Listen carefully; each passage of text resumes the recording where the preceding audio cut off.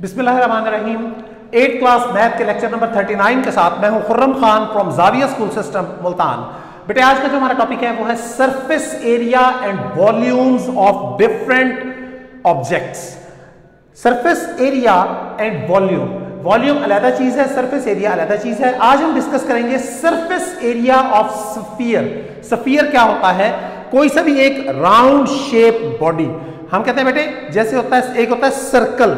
अगर सर्कल को फिजिकली बनाया जाए तो उसको हम कहते हैं स्फीयर। स्फीयर से क्या मुराद है? सर्कल जो होता है ये सिर्फ डायग्राम को कहते हैं, तस्वीर को कहते हैं। जैसे मैंने बोर्ड के ऊपर ये तस्वीर बना रखी है ना, ये 2 डायमेंशनल कहलाता है। इसकी 2 डायमेंशंस हैं, एक इस डायरेक्शन में, एक इस डायरेक्शन में। तो ये 2 डायमेंशन, अगर मैं इसको साइड से होकर देखूं तो इसकी मोटाई नहीं है, 3rd डायमेंशन नहीं है। तो वो बॉडी जो फिजिकली एग्जिस्ट करता है, तो वो जिसकी 3 डायमेंशंस होती हैं, हो सर्कल शेप में, सर्कुलर शेप में हो और हो फिजिकली 3 डायमेंशंस में, उसकी लंबाई भी होनी चाहिए, उसकी चौड़ाई भी होनी चाहिए और उसकी मोटाई भी होनी चाहिए। जिस तरह से हम एक फुटबॉल को देखते हैं, अगर फिजिकली आप एक फुटबॉल को देखें या किसी फ्रूट को देखें, एप्पल को देखें, ऑरेंज को देखें, तो ये स्फेरिकल शेप्स कहलाती हैं या स्फीयर्स कहलाते हैं।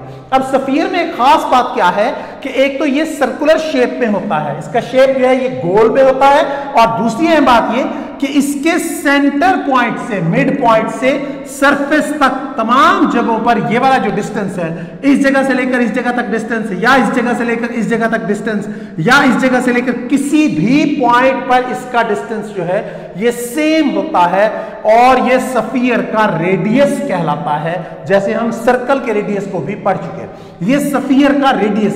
अब इमेजिन कीजिए आपके पास एक फुटबॉल है, उसका बिल्कुल मिड पॉइंट दरमियान में अंदर होगा, उस अंदर वाले पॉइंट से सरफेस तक कोई भी पॉइंट, उसकी सतह तक कोई भी पॉइंट जो है वो कहलाता है उसका रेडियस।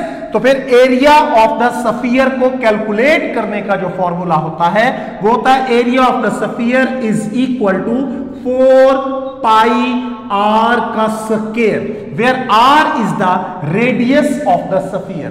जबकि 4 एक कांस्टेंट टर्म है, पाई की वैल्यू आप जानते हैं कि always pi is equal to 22/7। ये एक यूनिवर्सल कांस्टेंट है, पाई की वैल्यू हमेशा 22/7 या 3.1415 ही रहती है, और आर जो है ये रेडियस ऑफ द स्फीयर है। अपने क्वेश्चंस की तरफ मूव करते हैं। आज बेटे हम स्टार्ट करेंगे एक्सरसाइज 9C और इसके 2 क्वेश्चंस, क्वेश्चन नंबर 1 और 2 को डिस्कस करेंगे अपने इस लेक्चर के अंदर। बुक्स को खोल के अपने सामने रखेंगे। पेज नंबर है जी आपके पास 144, बल्कि पहले 142 पेज के ऊपर स्फीयर की डेफिनेशन। ये मेरे बेटे पेज नंबर 142 और ये स्फीयर की डेफिनेशन यहां लिखा हुआ है सरफेस एरिया एंड वॉल्यूम से नीचे वाला paragraph. A sphere is a solid which completely round surface से लेकर ये पूरा पैराग्राफ जो है, ये पूरा पैराग्राफ, मुकम्मल पैराग्राफ जो है, ये स्फीयर की डेफिनेशन को रिप्रेजेंट करता है, और साथ में इसकी डायग्राम भी बनी हुई है। आप लोगों ने भी इसकी डायग्राम बनानी है। उसके बाद एक्सरसाइज की तरफ मूव करते हैं। एक्सरसाइज 9C क्वेश्चन नंबर 1 मैंने आपके सामने यहां पे भी क्वेश्चन लिख दिया। क्वेश्चन है जी find the surface area of each of the following spheres. नीचे दिए गए तमाम स्फीयर्स के जिनके रेडियस दिए हुए हैं, इनके सरफेस एरियाज आप लोगों ने मालूम करने हैं।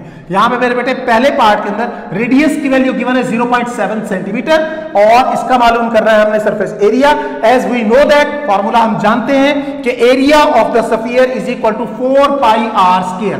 4 कांस्टेंट, पाई की वैल्यू मैंने आपको पहले भी बताया कि ये यूनिवर्सल कांस्टेंट है, इसकी वैल्यू 22/7 ही रहती है।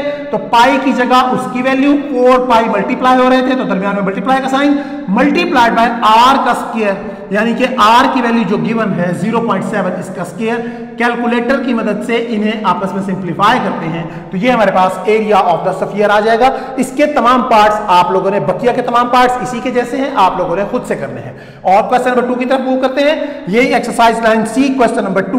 क्वेश्चन नंबर 2 इसके ही रिलेटेड है। क्वेश्चन में मेरे बेटे उससे कहा कि find the radius of the following spheres.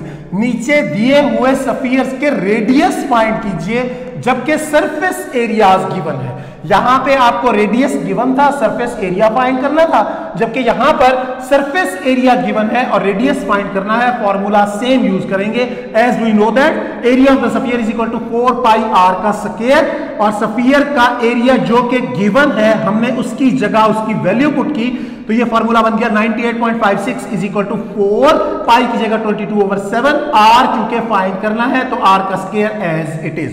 इसको सिंप्लीफाई करते हैं, 98.56 अपनी जगह पे इज इक्वल टू किस तरफ 4 मल्टीप्लाई हो रहा है, इसको इज इक्वल टू किस तरफ लेके आएंगे तो डिवाइड हो जाएगा।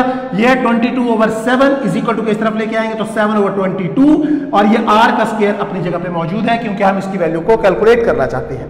अब कैलकुलेटर की मदद से इन दोनों को मल्टीप्लाई करेंगे और इन पर बारी बारी डिवाइड करेंगे। इन दोनों को मल्टीप्लाई करेंगे और फिर 4 पे डिवाइड करेंगे, जो आंसर आएगा उसको 22 पर डिवाइड करेंगे, तो ओवरऑल हमारे पास आंसर जो है वो आ जाता है 7.841 सेंटीमीटर का स्क्वायर। अब बोथ साइड्स का स्क्वायर रूट लेते हैं तो ये हमारे पास आर का स्क्वायर और ये साइड का स्क्वायर रूट लेते हैं तो आंसर हमारे पास आ जाएगा 2.8 सेंटीमीटर। और क्वेश्चन नंबर 2 के बकिया के तमाम पार्ट्स जो हैं वो भी बिल्कुल इसी के जैसे हैं, और यही मेरे बेटे आज की आपकी असाइनमेंट है। इसी को आप लोगों ने रजिस्टर्स के ऊपर कंप्लीट करना है और रजिस्टर्स को साथ के साथ मेंटेन करना है। थैंक यू मेरे बेटे, अल्लाह हाफिज।